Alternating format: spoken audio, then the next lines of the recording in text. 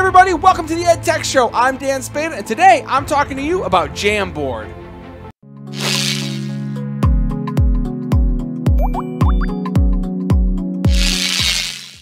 In today's episode, we're going to talk about Jamboard. Now, if you don't know what Jamboard is, it's one of Google's newest products. It is a physical digital whiteboard. However, there's also a software that goes with it, which is available in the G Suite, and I've been using it in my classroom, and the students love it. So today I want to give you a quick overview and how I've been using it with my students. So to get to Google Jamboard, you can find it in your Google Apps if you scroll down, or you can just type in jamboard.google.com.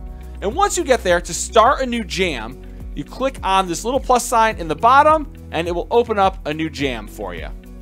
So like most Google products, you can click in the top left-hand corner and rename your project.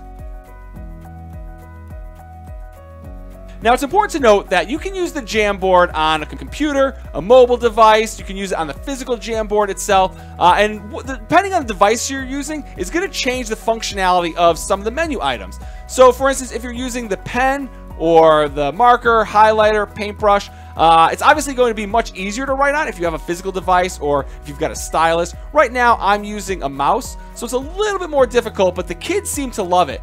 So you can see that depending on what you're using, just like if you've ever used any kind of smart board or anything like that, it's very similar. You can change the colors. So if you go down to the color tablet, you can use blue, green, yellow, red, and then it just changes the color of the lines you're using. If you want to erase, you can click on the eraser, or there's a great function. If you click on the little arrow, you can erase the whole board and clear the board. You can click on the select tool, which we'll get to in a second. And then one of the students' favorite functions is the sticky note. And by clicking on the sticky note, it opens up this little menu where you can type in whatever it is that you want to write. And you can decide if you want it to be a yellow sticky note. You can choose any of the colors, or if you just want to write on the board, you can make it clear. So I'll show you the difference. This is a clear sticky note, and you can see once I select the select tool, I can move this around. I can change the size of it by clicking on the edge. I can rotate it, or I can click on the little menus here where I can edit. I can duplicate if I want another one, or I can just delete. So if I wanted to duplicate it, I can do that and move this. And now if I want to edit, I can change the color so I can turn it into a yellow sticky note, so it kind of looks like a post-it. And again, I can click that, move it around. I can make it bigger or smaller. And you can keep duplicating them, changing colors, writing different things, however you want to do it. So let me clear the board so I can show you a couple other functions. One of the great things that Google just integrated is this add image. And when you click on that, it brings you right to a Google search. So if I was looking for something, and this is what was really cool, I saw my students do this the other day, is they typed in Venn diagram, because they were doing a project and they were trying to create their own Venn diagram and they couldn't quite get it. So they went into the Google image search and they found a Venn diagram in there, and they just made it the size of their board, and then they filled it up with different sticky notes, which I just thought was an incredible use of the tool. So what they did was they just kind of made it big like this, and then they went and they created a bunch of post-its. And they did, we'll just for the sake of this, we'll just put in a couple numbers here. And you can see they would then just move the post-its around so that they had what looked like their own Venn diagram. So the possibilities are endless. And that's one of the great things about this is if the students had this, like, all right, now we have to go on to the next thing. You can click up top here and create a new board by adding a frame. Now I've got a completely new, fresh board. So you don't have to worry about, like, if you were actually collaborating, taking a picture of something, because I can go back and forth and start a whole new thing.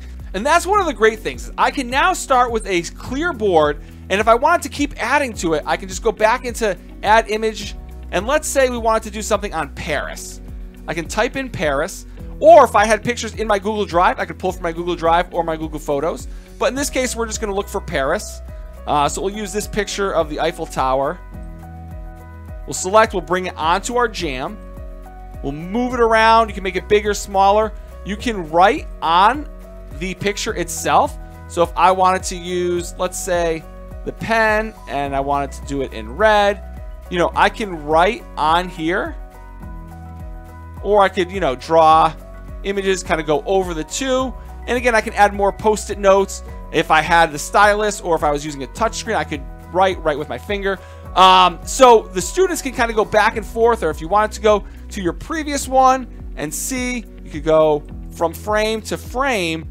And one of the really wonderful things that I love about this is, like the Google products, I can share this out and people can be working on it in real time. And whether they're on a Mac, a PC, a tablet, they can collaborate and we can see what each other is doing. And again, that's just how Google continues to expand the possibilities of what's able to happen in your classroom or in business. Two more things that I love about Jamboards. The first is that it's like all Google products, that it's constantly saving. So you never have to worry about losing any of your work or forgetting to save.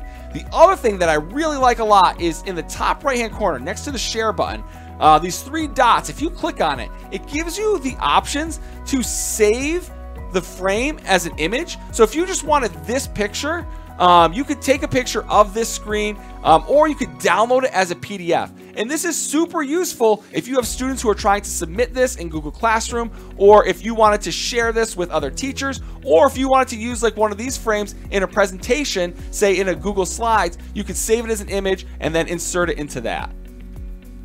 So I showed you that you can go in between frames by clicking on these arrows. However, if you click on the expand frame bar, one of the options that you can do is, by clicking on the top right hand corner, is to duplicate the slide. So if you wanted to duplicate this slide that you already worked on so you can just make some modifications, clicking on duplicate will open up another slide that will give you the chance to operate on that one without affecting the first one. So as Google continues to update the Jamboard software, I'm excited to see where they're ultimately going with this. Now, I shared with you a couple ways that my students are using this in the classroom. But if your students are using this, or if you have other ideas, please share them in the comment section below or tweet at me at Dan Spada. And if you found this video to be helpful, please consider sharing it with friends, colleagues, or anybody who might find Jamboard to be a helpful tool.